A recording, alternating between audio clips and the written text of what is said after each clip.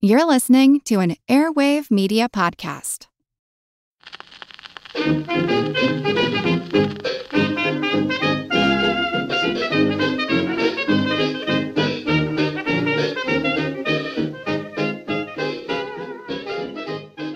Hi everybody and welcome to Who Did What Now, the history podcast that's not your history class, Bittisodes, the little bits of history that don't quite fit in anywhere else. And I'm your host, Katie Charlwood, history harlot and reader of books. Now, a few weeks ago, I did touch on the mysterious death of Lord Darnley. So this is Henry Stuart, the King Consort of Scotland. And he is the second husband of three to Mary, Queen of Scots, Mary Stuart. Now you're thinking, wow, they have the same surname and she's the queen, so she shouldn't take his surname. Well, you're correct in that, gentle listener, you are. So they were cousins. I know you're not surprised because this is royal people. Those are royal people in, the Middle Ages. So, they're gonna be related. And that's the thing about royalty, is they had this weird obsession with keeping the bloodlines pure. I mean, that's not the case in this case, but for a lot of it, it's like, we need to keep the bloodlines pure, which is how these family trees end up turning into a wreath. So this has continued for a long time, even up until at least the 20th century, but maybe more depending on stuff. But yeah. So Henry Stuart, right, he's a couple years younger than Mary, and because both on his mother's side and his father's side, he had connection to, like, the crown, right? So he was in the line of succession. He was pretty far down it, but he was in it. And he was raised, knowing this and believing, I know this is probably hard for you to believe, but he grew up believing that the world owed him a living. This rich nobleman was convinced and trained and conditioned to believe that he was the sun and the earth revolved around him, and that he was deserving of the crown and the throne. And so he was raised in that manner.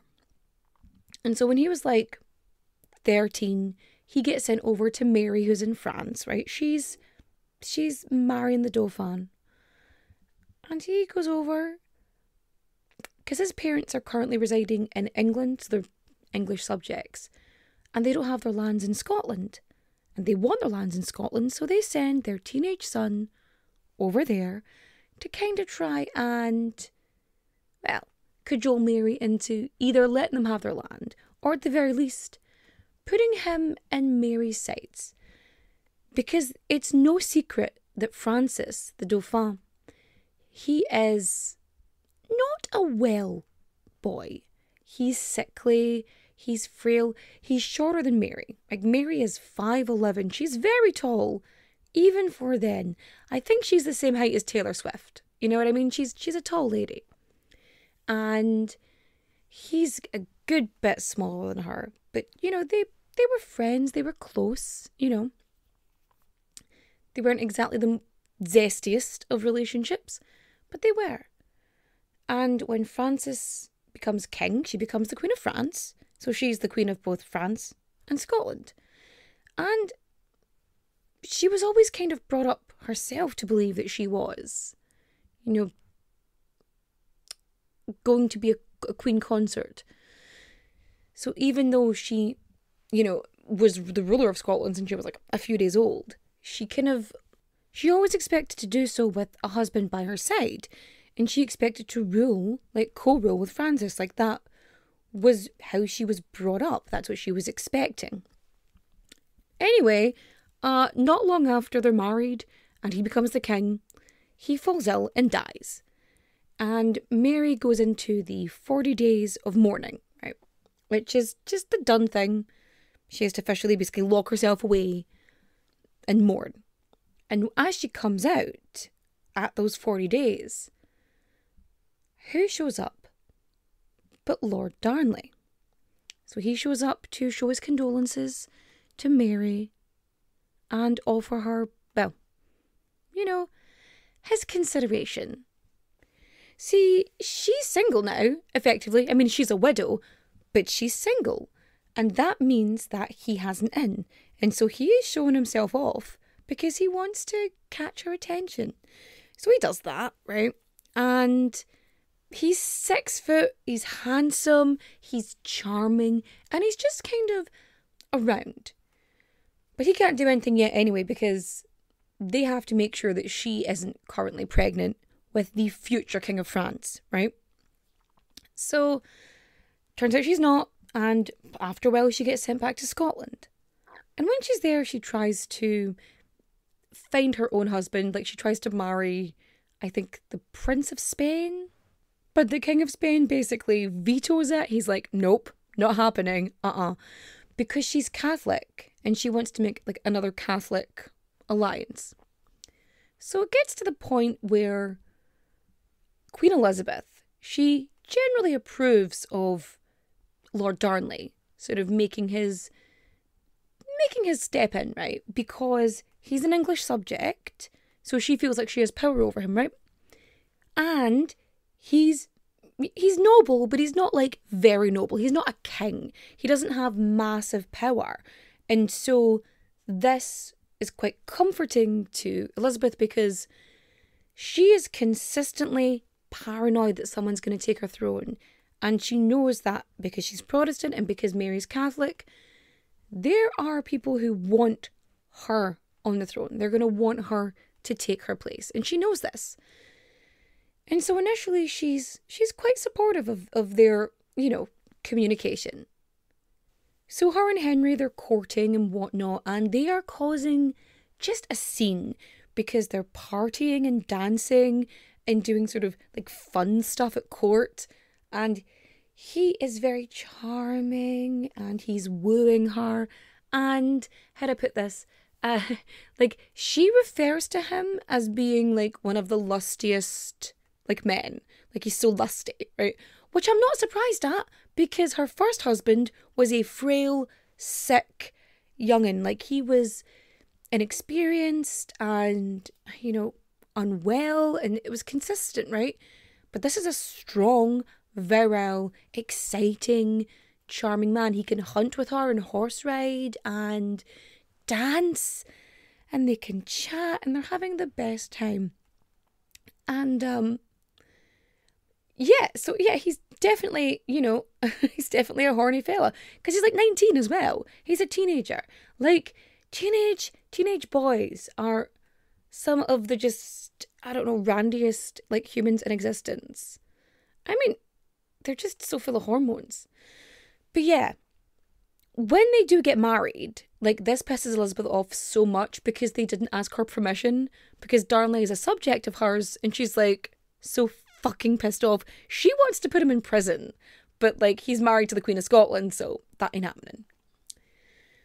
So they have a couple months where things are okay, but it's not okay because he's Christian, right? They're both Christian. They're all Christian, but like he's Catholic, like she is. Like he was raised Catholic, but he wasn't like a practicing Catholic.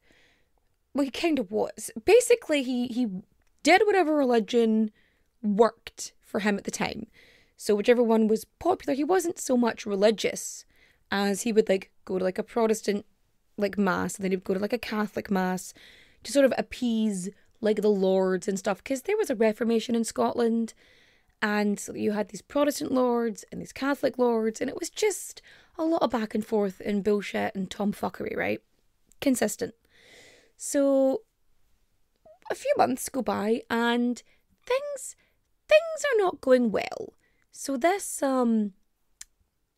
honeymoon period is clearly over because he is fucking pissed, right? He's mad because Mary isn't allowing him to have the crown matrimonial. And if you remember from the Mary Queen of Scots episode a few weeks ago, the whole thing about the crown matrimonial was that he would become king and have all kingly powers if Mary died. Which, I don't know about you, but if someone is pushing for that, like at the very beginning of your marriage, that to me is kind of a red flag. I want all the stuff in case you die. New, young wife. Bit of a red flag. Just saying. So things are going badly. He is out at brothels. He's shagging his way around Edinburgh. Like, he is out in the town, right? And their marriage is kind of on the rocks. But she's Catholic, so that is a whole issue. So it gets to the point where, you know, something happens, they reconcile at least once, right?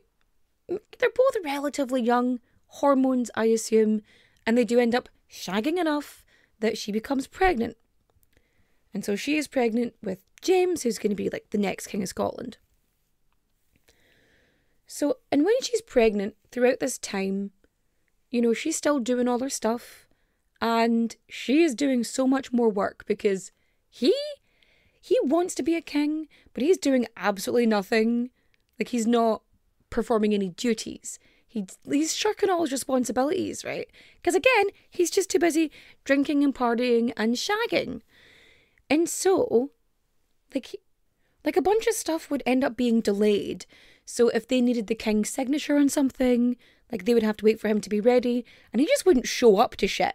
So it got to the point where Mary actually gets a stamp made of his signature because he was just consistently inconsistent, so that she could just stamp him on and so that shit would get done. And so she's pregnant and she is still ruling the country, right? And he is an aggressively bitter and paranoid man. And he starts getting really jealous that she is spending all of her time with her private secretary, David Rizzio. And Rizzio he's Catholic too. He's Italian and he's Catholic. And he's her private secretary, so shocking. They do spend a lot of time together. And you know what? If you were actually doing your bit as king, you'd probably see him a lot too. So he starts spreading a rumour, right? And whatever, I don't know who thought this was a good idea. Clearly, adolescent men should not be making world-changing decisions. Like, he starts a rumour that Mary's baby is actually David Rizzio's.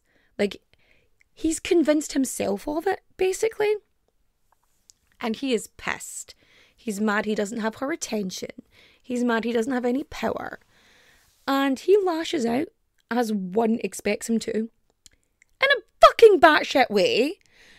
So he ends up conspiring with a bunch of Protestant lords who cajole him and convince him and say, well, you know what? We will help you get power. We will make you our king, right? If we get rid of, you know, the Catholic threat in the country. And so what they do is when Mary is having supper with David Rizzio, they enter her quarters, and her loving husband comes up to her, wraps his arms around her waist, and he is followed by several Protestant lords who grab David Rizzio and stab him. And shit is flying about this room. Mary almost gets hit by a chair. And Lord Darnley, Henry Stuart, doesn't fucking flinch. It's like he doesn't care, right? So what happens is she's like 7 months pregnant at the time, or 8 months. She's very, very pregnant at this point. And an act like this happening in front of her, they knew that a big shock could cause an issue with birth, an issue with pregnancy, and that this could be very harmful for Mary and the baby. Like, they know this. Like, we like to think that people in the past didn't have certain knowledge, but like, there was a few things they knew, and this was one of them. So they stab this man, David Rizzio, in front of the Queen, her best friend, her secretary, right? Then they drag him out and stab him 56 times, leaving the king's dagger in his chest. Dagger? No, the king's dagger in his chest as a warning. A dagger. A dabber? Oh yeah. A bunch of Protestant lords, a bunch of Scottish noblemen just fucking dabbed after stabbing a man in the chest. That's exactly what happened. Yep. No. The king's dagger was just thrust into the chest of the very dead David Rizzio. And Mary was then held captive. Like, some people try to argue, let's just be a bit more careful, wait until after the birth of the baby and then do the shit. But no, that wasn't happening. So within a couple days, Darnley becomes very aware that the Protestant lords had absolutely no intention of making him their king. Like, he is made aware by their words and their actions. Like, it's not exactly a secret, but yeah, they don't respect him, and he knows it now. He knows he's not going to be their king. He knows that they were just using him to get to the queen. And so he decides to switch sides and get back with Mary because he knows which side his bread is buttered. So he tries to do that, and he manages to convince a few people to get involved, and Mary pretends to go into labour. And so they do this, they escape, because they're like, we need the guards to leave the room so that she can have, a safe birth, somebody fetch the doctors and stuff. And then they just fucking leg it out of there. And they get on a horse, we're getting horses, and they gently canter away. Like, so they don't want to make like a loud noise and make it clear that they're escaping, but they escape. Long story short, they end up exiling some Protestant lords, and Mary takes her place back as the queen, right? And then she goes into actual labour and gives birth to James. And it is after this point that Mary's lords and Mary try to work some stuff out. So for Mary, she needs Darnley to confirm his parentage. She needs him to confirm that he's the dad, because like, her child needs to be legitimate, because her honour, his honour, this line of succession, it can't be fucked with, right? So they need him to come and say it and prove it. So he comes in, he announces that this is his son and everything, and once he makes his big public declaration, she's like, okay, bye. You need to go away now. I can't be dealing with you, right? And so he does, he leaves. And so her and her advisors, they all meet to try and deal with the Darnley problem, because he's not great, and because he is this privileged piece of shit who had temper tantrums whenever things didn't go his way. I mean, very extreme. He also, he accused Mary of having an affair. Like, he started rumours about her, knowing that this could destroy everything. And he did it anyway. And the advisors are trying to, like, sort out the Darnley problem. And he's just shitty. But they're Catholic. And so they needed to try and get either him to like, try and divorce her. Or he would have to just, like, disappear. But on the how or why, that wasn't quite discussed. But the thing is, being a part of a royal family might seem enticing, but more often than not, it comes at the expense of everything else, like your freedom, your privacy, and sometimes even your head. Wondery's new podcast, Even the Royals, pulls back the curtain on royal families, past and present, from all over the world, to show you the darker side of what it means to be royalty. From icons like Grace Kelly, Oscar-winning actress turned Princess of Monaco, who the world saw as the ultimate good girl. She mastered playing a happy wife and mother, but beneath it all, she was desperately lonely. Grace spent her whole life working towards perfection, and it ultimately cost her her happiness. Or King Ludwig II from Bavaria. He was only 18 when his father died, leaving the crown to him and a duty to rule that he never wanted. He refused to lead, and used the funds from the royal treasury to further his extreme love of opera. But this choice eventually cost him the crown and his life. Follow Even the Royals on the Wondery app or wherever you get your podcasts. You can binge Even the Royals ad-free right now on Wondery Plus. Darnley threatened, to say that James wasn't his. Like, he threatened that. And, of course, that's a big fucking issue for Scottish nobility. They can't be having that. He's not involved in any of the state's affairs. Like, she's got the stamp with his signature because, that's beyond lazy. And so she has this meeting at Craigmillar Castle with her lords to try and figure out what to do, right? So, but she sent him away. And then it turns out that he's ill. And she's like, okay, he's ill. Turns out what he's ill from is syphilis. So there's every possibility that he could have given this to Mary. I mean, we don't think he did because of her health, but there's every possibility this could have happened. So here's the thing. He's staying at his dad's, and then he's moved to the Kirkfield, right? And he's staying in the old provost's house.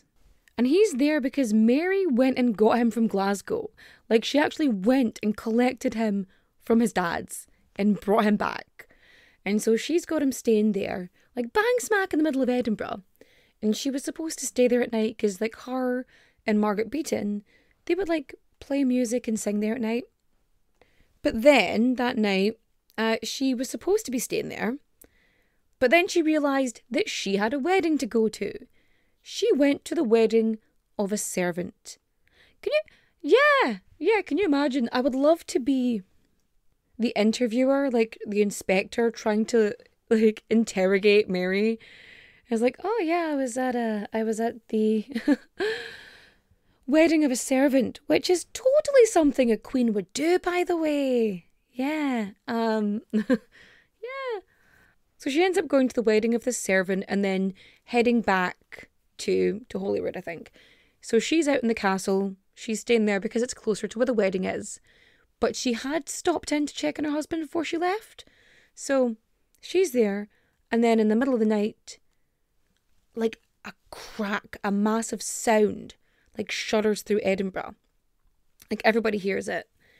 And there are these 11 men that are seen by 3 separate witnesses just sort of running through, talking about traitors and whatnot. And as it turns out, so Mary wakes up and she freaks out because she is convinced the castle's under attack, which of course, there's a loud explosion.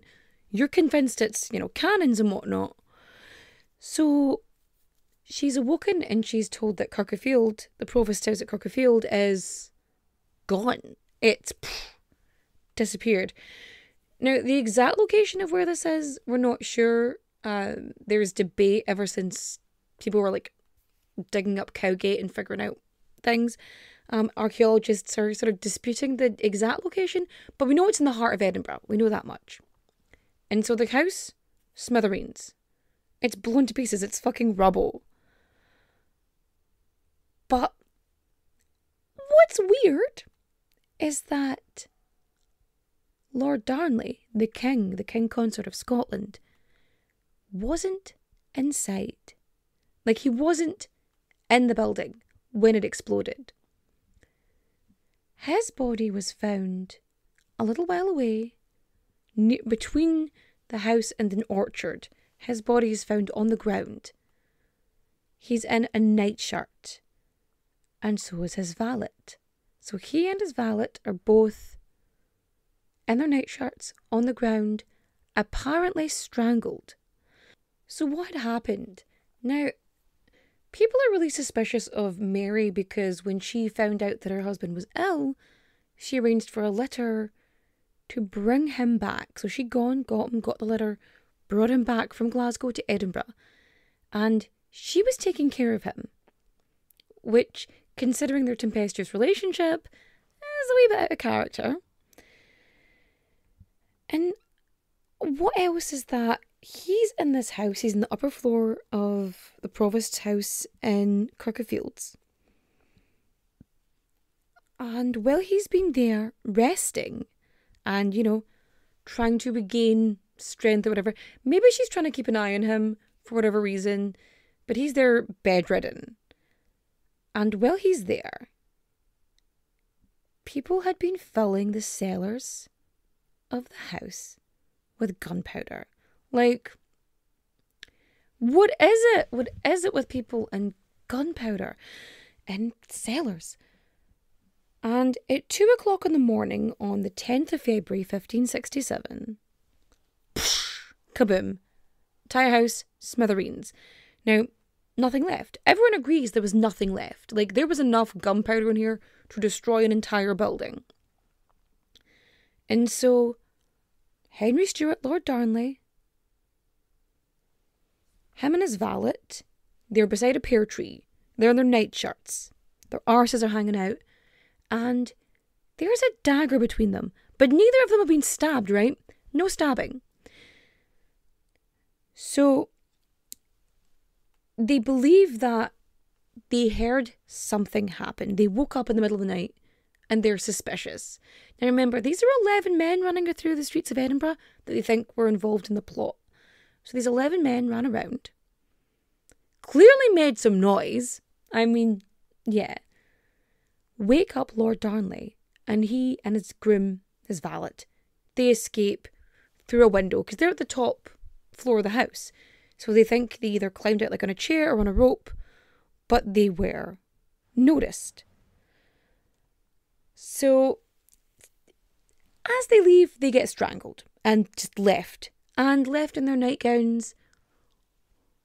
Just because they're so disrespected, they want them to see them. Now, it's kind of implied that they were left together to sort of imply a sort of homosexual relationship.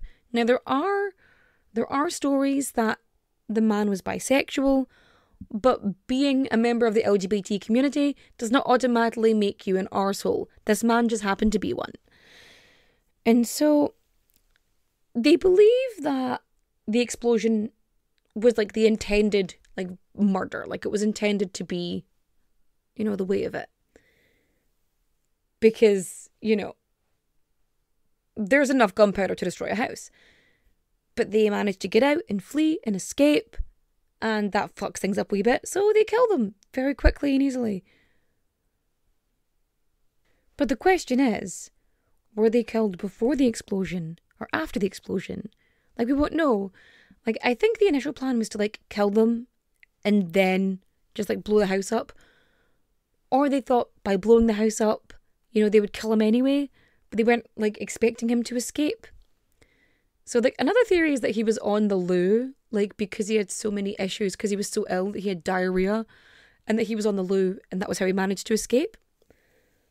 But they had chamber pots, so, like, I don't know. Maybe not. But people start getting really suspicious, and the first person, I mean, it's like a who's who of Scottish nobility, like the prime suspects of this. And it gets a bit weird. Because, like, the first person they blame is Mary, because they accuse Mary of conspiring and that this Craigmillar castle meeting they had led to this, that she was involved in it. But the main theory, actually, now, at the time they blame Mary, and it was a use for her downfall, basically. Because when she ends up marrying Bothwell, who was the main conspirator, who, if he wasn't directly involved in the plot, he was at least adjacent to it. Like, he was attached somehow. And it was like the Earl of Moray and things like that, all these Protestant lords that wanted to get back at, well, him for being a dick and double-crossing them. And others just didn't like him because, like, either way, he was bad for Scottish nobility. Like, he wasn't on anybody's side. He was on his own side, and that wasn't really approved of.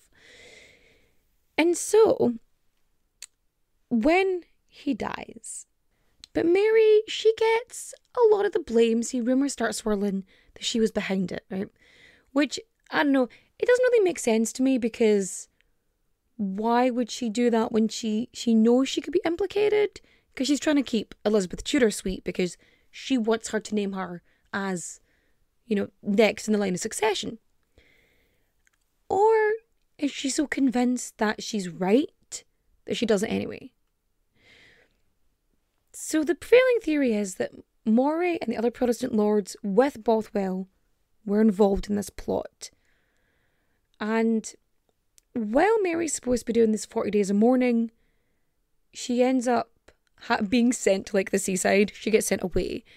And this is seen as sort of her not really mourning the death of her husband. And yeah, so this gets to the point where she ends up marrying Bothwell. Like, pretty soon after the death of her second husband, she marries this dude. Basically, he is sent to trial. Like, she organises a trial and the Privy Council basically says he's not guilty. They're like, nope, wasn't him. So the whole plan was apparently to just get him out the way, get Bothwell in, and have him take control of Mary and have it that way. So when Mary and Bothwell get married, this just pisses off Elizabeth because now she's convinced that Mary was involved in this. And when she marries Bothwell, it doesn't bode well for her. People just think it's too soon and that this clearly means that she was fucking things up. But the thing is, Mary was kidnapped and assaulted by Bothwell.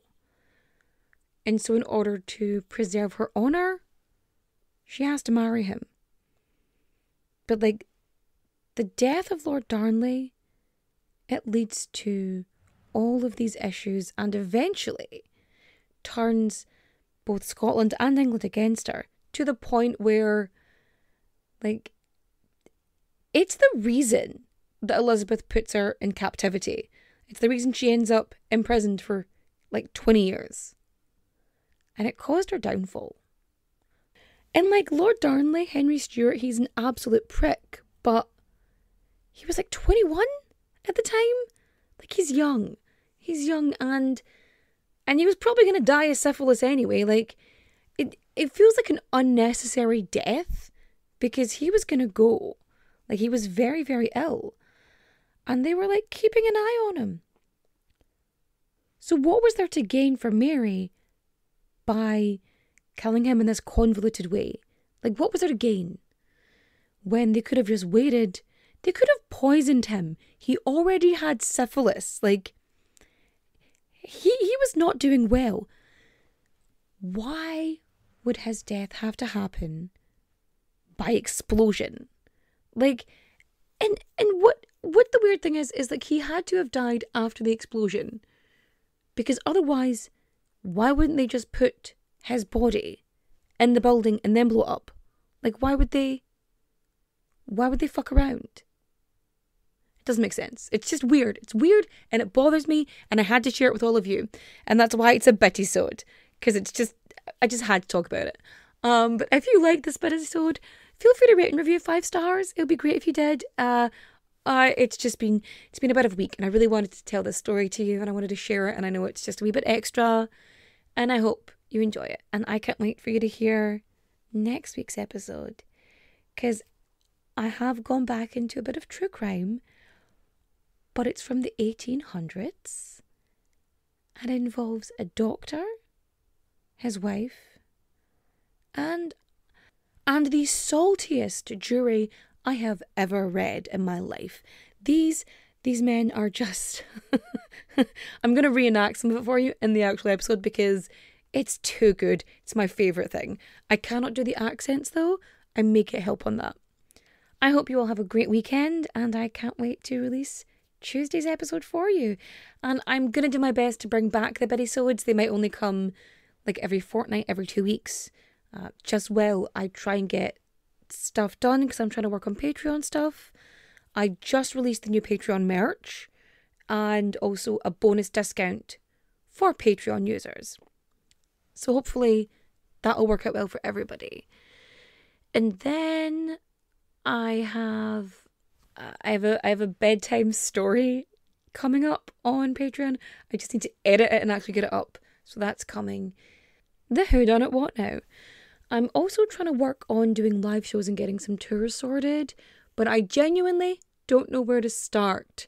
So if anybody has any thoughts or recommendations, feel free to message me. The email's down below. But anyway, I will chat to you next time. Adios, au revoir, auf Wiedersehen, my friends. Bye-bye.